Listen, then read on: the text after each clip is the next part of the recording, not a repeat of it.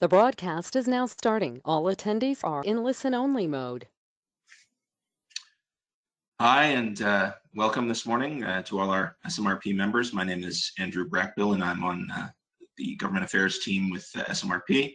And just wanted to open it up today with a thank you to everybody for attending, and a big thank you to our presenter, Dennis Dudzinski from OSHA. And Dennis is going to be discussing kind of OSHA's the best practices to prevent workplace illness, injury, and death as it pertains to the maintenance and reliability industry. And Dennis has quite a bit of experience in this field. He's a board certified safety professional. He's currently working at OSHA, but he's got over 40 years total experience, specifically in the aerospace industry, with an emphasis on manned and unmanned launch programs, which is very fascinating. And Dennis has over 17 years of experience in systems engineering, 9 years in management, and 2 years as a principal safety specialist, and more than 2 years as a safety and health senior professional. So quite a guy, Dennis, and we're really glad to have you. So I'm going to go ahead and hand it off to you now and take it away. Alrighty, thank you, Andrew. Good morning. As mentioned in the introduction, my name is Dennis Dudzinski, and I work as a safety and occupational health specialist for OSHA. Next slide.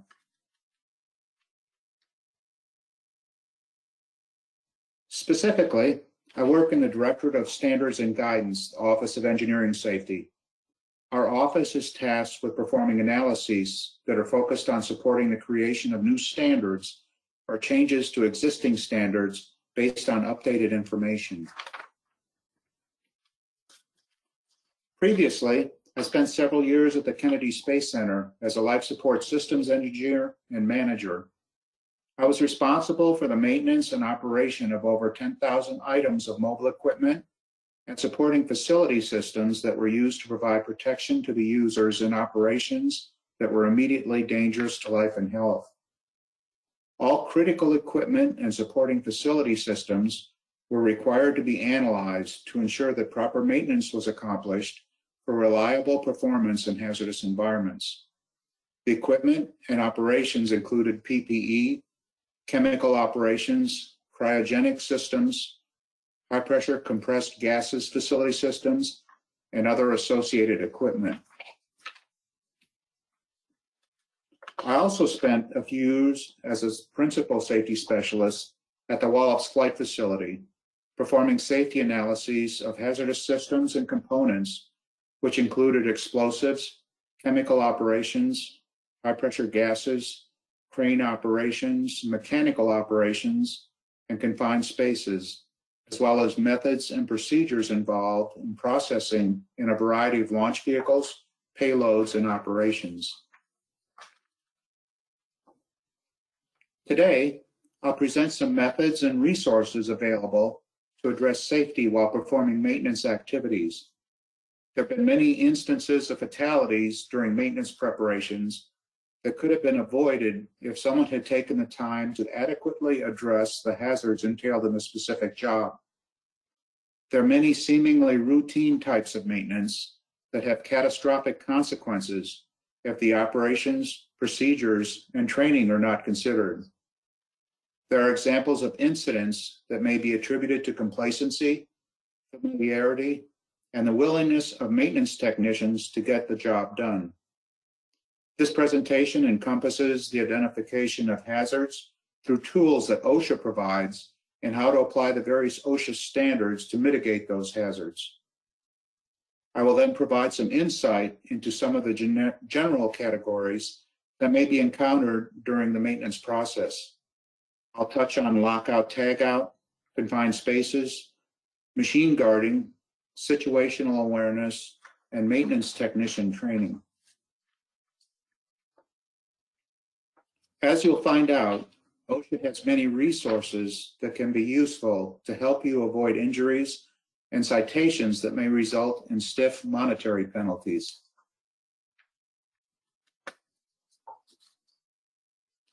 Our new environment, created by this pandemic due to the COVID-19, requires consideration of conditions that had not been part of the original equation. The new health hazard is COVID-19 may require adjustments on how maintenance is performed. These adjustments may also bring additional hazards to consider. OSHA has published general guidance material that focuses on hazard assessment of the workplace to review exposure scenarios, hygiene practices, respiratory etiquette, disinfection, social distancing protocol, isolation of sick employees, and other measures. This guidance also references particular OSHA standards and the required protection. Now let's take a look at OSHA's resource on COVID-19.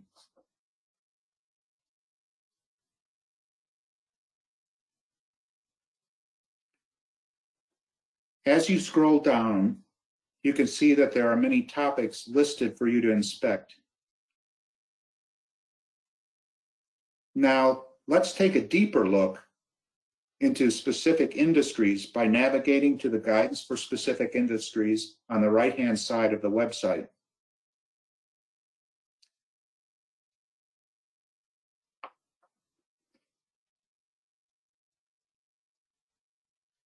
In addition to general guidance, OSHA has published guidance that can be used for how to deal with COVID-19 in specific industries and be applied to maintenance activities. Creating a COVID-19 assessment plan is essential to preventing exposure to the employees. Next slide.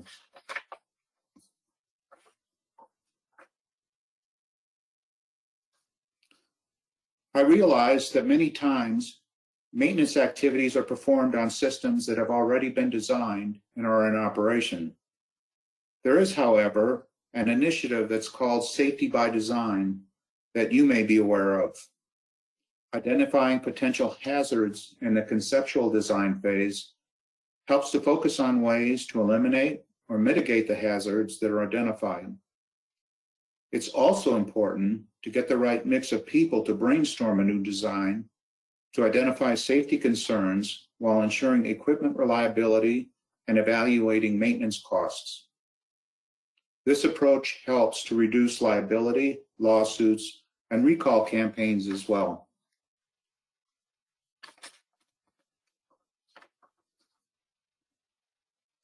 There are many consensus standards throughout various industries that provide guidance on system or component designs, ensuring that safety, reliability, and efficiency is achieved. OSHA has accepted many of these standards and incorporated them by reference in their standards as well for mandatory compliance. Using recognized and generally accepted good engineering practices, which OSHA terms RAGAGAP, ensures compliance with currently approved engineering design criteria. OSHA's Process Safety Management Standard specifically references the use of these criteria and requires mandatory compliance. Including safety professionals in the design development also assists in helping to educate designers in safety concepts.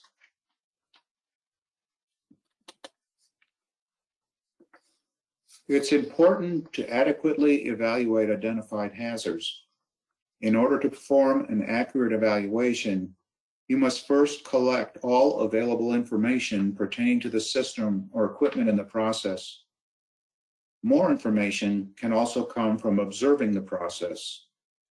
It's essential to talk to all the various personnel involved in the process, and most importantly, to listen to any concerns they have. There may be situations known only to them that they have encountered and that could escalate into an incident if the circumstances progress in an unfavorable manner.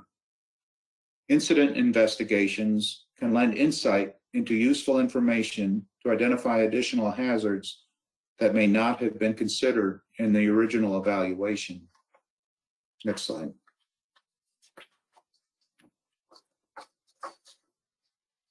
OSHA has an online tool for manufacturing that could be helpful to focus on various aspects of your maintenance processes.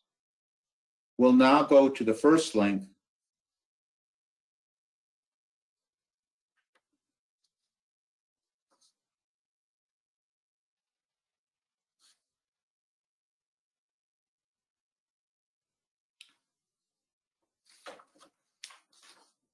The subjects are not all encompassing, but can be used to focus on different areas when identifying hazards. There may be some similarities in the areas, equipment, or job descriptions that can be used to apply to your own particular requirements. The manufacturing scenario reinforces the concepts of information collection, observing processes, involving the workers, and investigation into incidents to analyze hazards that can cause harm. There are various areas that may represent places where maintenance is performed.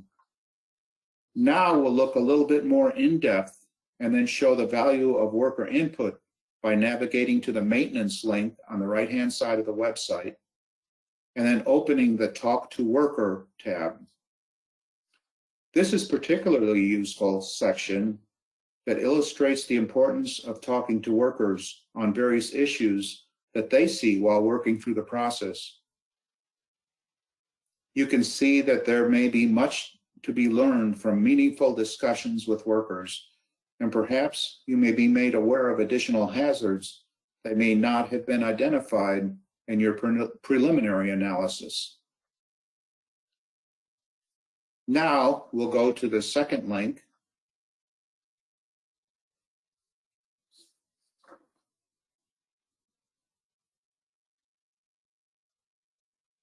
which is specific to construction.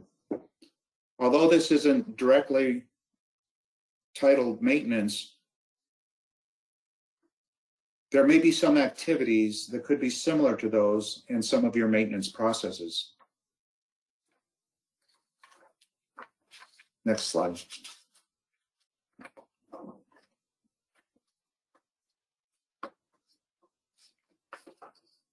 In order to understand the application of OSHA standards to specific functions, OSHA provides e-tools that are focused on specific industries and present thought-provoking questions and scenarios, as well as checklists to help focus on safety issues within those industries. When we open this link now, you can see that the tools are standalone, interactive, web-based training instruments that utilize graphical menus specific to safety and health topics. Going deeper into this tool, we'll open the link on ammonia refrigeration, which shows major categories of this industry.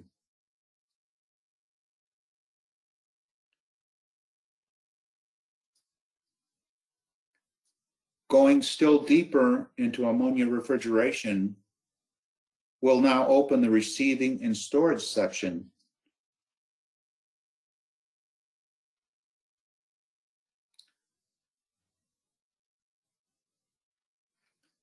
And this is the place where most of the maintenance activities take place. We'll find that the information references the OSHA Process Safety Management Standard, which points to requirements within the standard to verify things like mechanical integrity and other ways to mitigate the hazards. Next slide.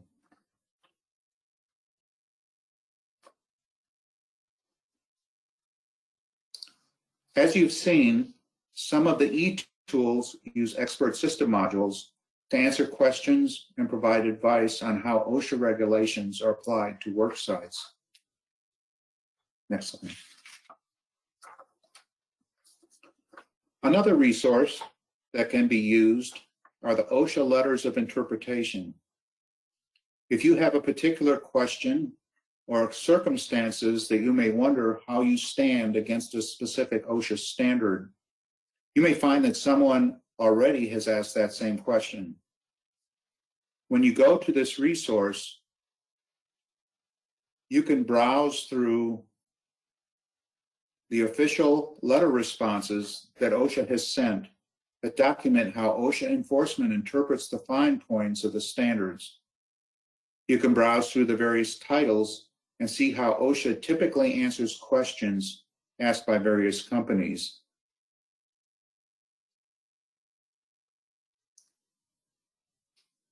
When we go to the first selection on July 25th, 2019.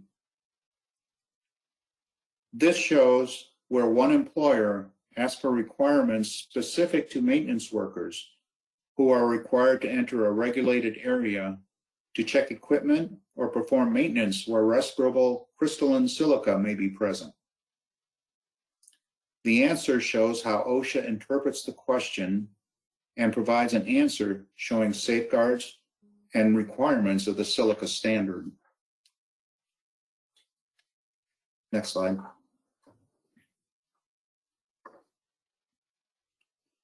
I'm now going to provide examples of how you can use specific standards that relate to maintenance operations. One of them is called lockout tagout, or the control of hazardous energy, and we'll take you there now. As you can see, this standard covers the servicing and maintenance of machines and equipment in which the unexpected energization or startup of the machines or equipment or release of stored energy could harm employees. Pressure systems, chemical systems, and electrical systems are particularly dangerous if the proper precautions are not taken prior to work.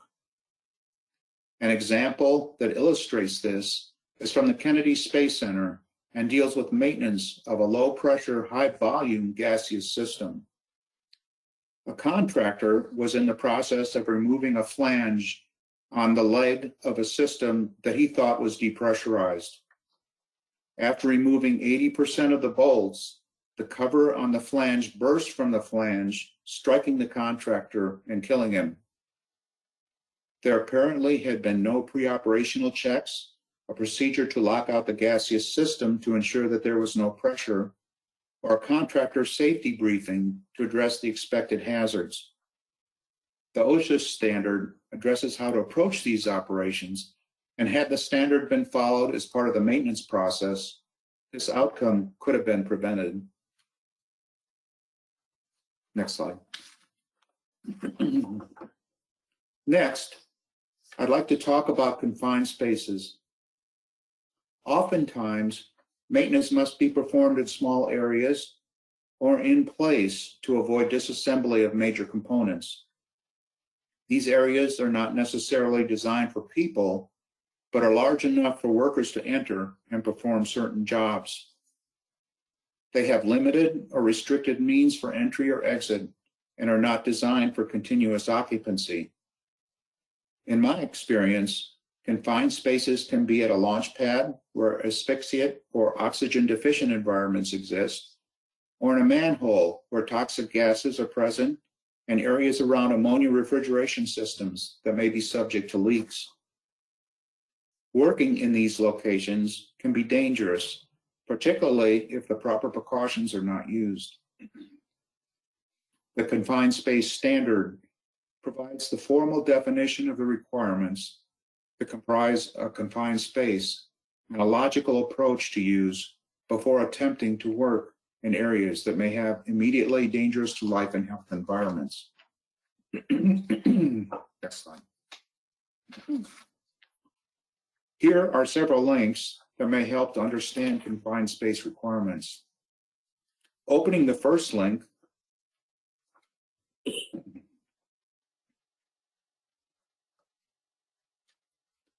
allows us to look at the OSHA Confined Space Advisor, and it's a useful tool to consult should you have questions on specific details of permit-required confined spaces in your circumstances and how to navigate through the sections to get the answers. The OSHA Confined Spaces Advisor is one of a series of e-laws, employment laws, assistance for workers and small businesses advisors, developed by the U.S. Department of Labor to help employers and employees understand their rights and responsibilities under the federal employment laws. Opening the tab that shows Begin Confined Space Advisor,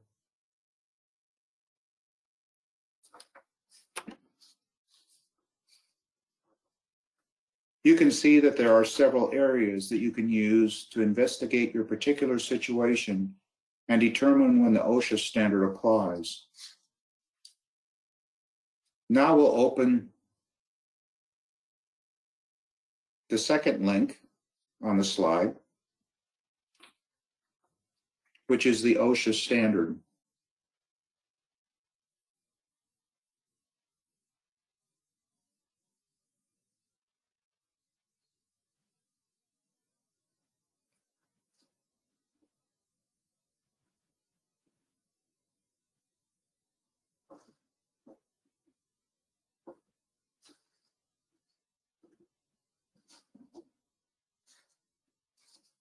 Again, you see that it provides details on the mandatory requirements that must be used for mitigating the hazards in confined spaces once you determine that the standard applies. We'll now go to the last link on the slide.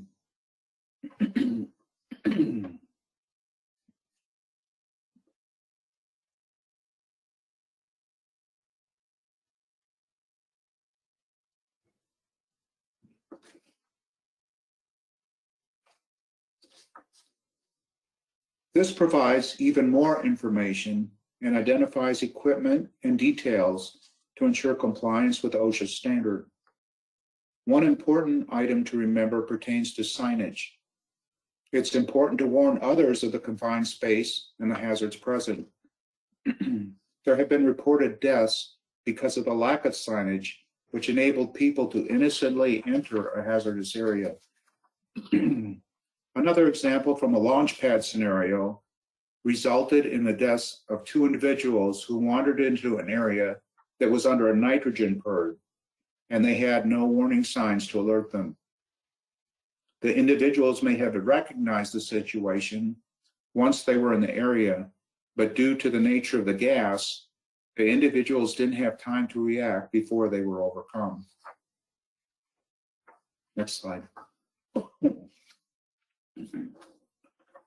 Machine guards are installed on tools and equipment to prevent inadvertent exposure to mechanical hazards like saw blades, spinning drills, presses, and other hazards. The guards must remain in place when using the tools or equipment. Sometimes the guards are considered cumbersome and may have been removed or made passive. There have been instances when limbs have been amputated or entire bodies have been drawn into equipment because the guards on the machines had been tampered with. This standard specifies the requirement to ensure that employees are aware of the hazards and are protected from injury when using the tools or equipment. Next slide.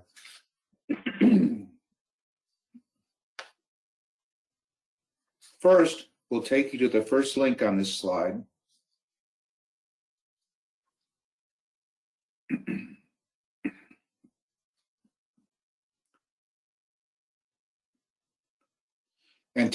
And take a quick look at the OSHA standard and the various types of equipment that require guards to protect employees.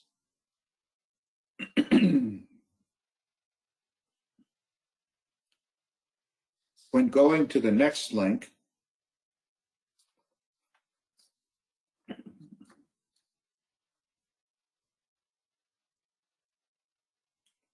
we see that this can be another helpful resource, and it provides additional information.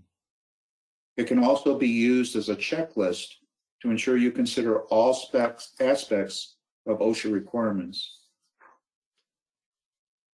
Next slide.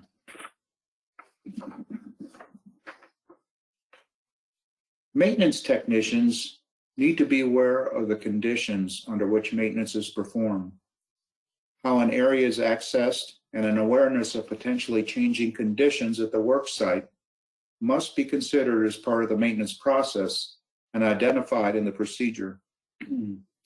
For example, working at heights to access components to be tested or serviced requires specialized protective equipment and specialized training to ensure safe accomplishment of the specific task while using that equipment.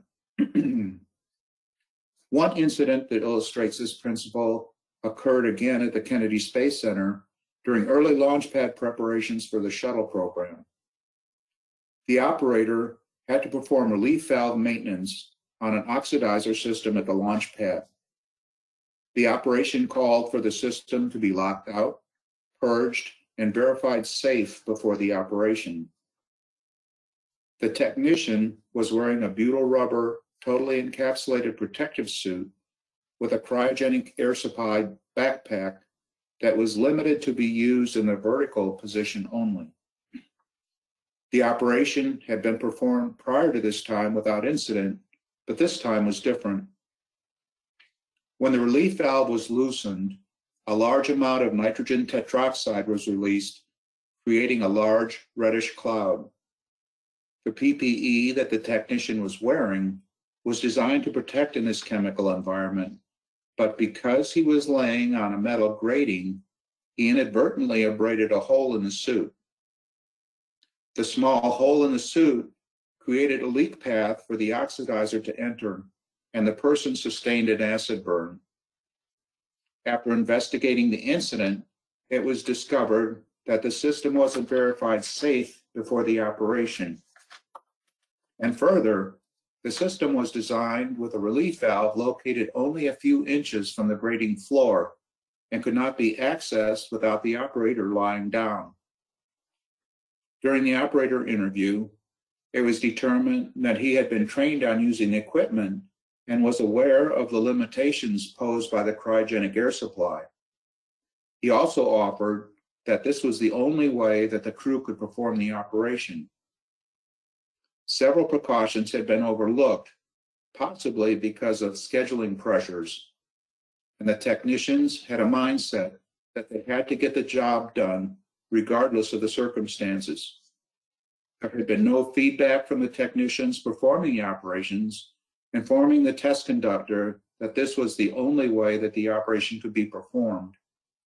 The poor system design did not take into account the operational limitations of the equipment that had to be used for protection in the event of a potential chemical release. This was later added to lessons learned, and the oxidizer system design was changed to better accommodate the protective equipment used, and additional verifications on the system condition were added to the operational procedure with stricter accountability. This particular example illustrates the importance of isolating the system, employee input, and maintenance discipline discussed in this presentation. It also shows that some maintenance activities have to take into account various external aspects to be safe, and not just the maintenance itself. Next slide. Industry has developed best practices during maintenance that should be considered. Using an effective maintenance management system can provide information on equipment history, which can be used to analyze the effectiveness of the maintenance intervals, identify equipment problem areas which could lead to design changes, procedural changes, or even future equipment selection. The data can also point to efficiencies that may be incorporated into the maintenance procedure, and finally, serve to document the maintenance completion. Also, the procedure should reflect the RAGA gap requirements. The procedure should be clear and may include the expected hazards to alert the maintenance technicians of what to expect. Perhaps provide a list of PPE or other items needed to mitigate the expected hazards, and include an emergency plan to give clear instructions on what to do if things don't go right. Well thought out procedures ensure clear understanding, promote maintenance discipline, and can serve as an effective training tool for new technicians, as well as refresher training for seasoned technicians.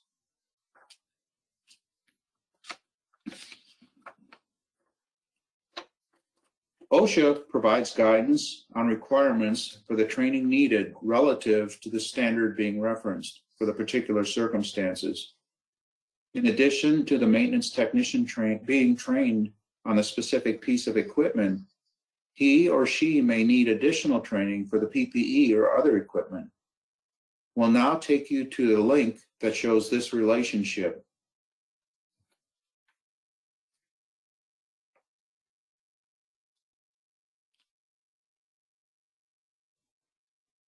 This resource is a compilation of the OSHA required training that goes hand in hand with the particular standards that may accompany the type of maintenance situation encountered. You'll be able to see this when we get to the table of contents.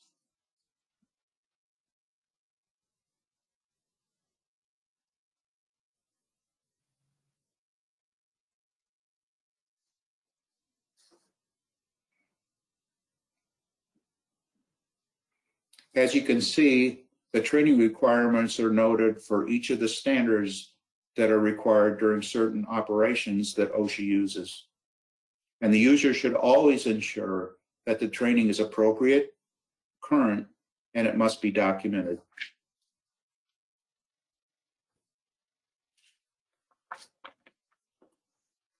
In addition to OSHA requirements, maintenance on some systems and equipment may require exclusive manufacturer certified training to ensure compliance with a manufacturer's requirement.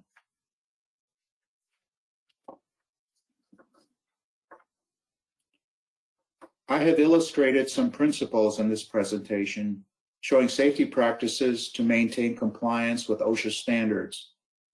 It's crucial to understand that safety and reliability go hand in hand during maintenance. Thank you for your attention.